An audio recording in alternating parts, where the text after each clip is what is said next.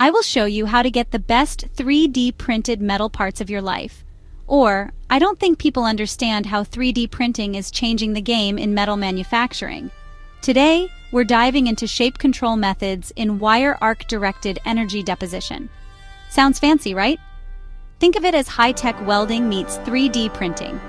This method uses a super hot electric arc to melt metal wire and build up layers, creating complex shapes. But without precise control, things can get messy.